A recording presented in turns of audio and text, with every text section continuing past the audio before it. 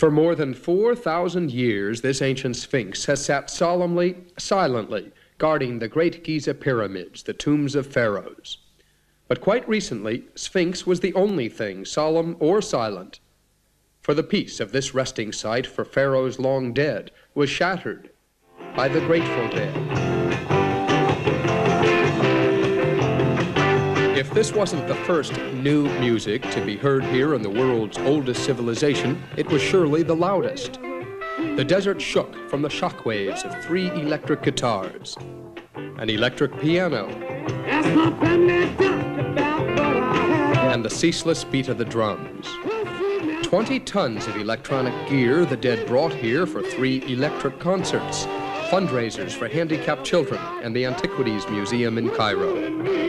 20 tons worth to dance to, most dancers being not Egyptians, but Americans, some 250 of them from the fan club The Deadheads, who flew all this way figuring it would be a terrific trip.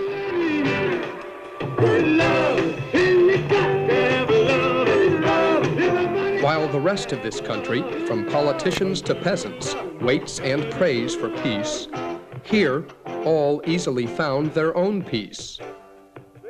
All but the Sphinx. Greg Dobbs, ABC News, in the once silent desert near Cairo.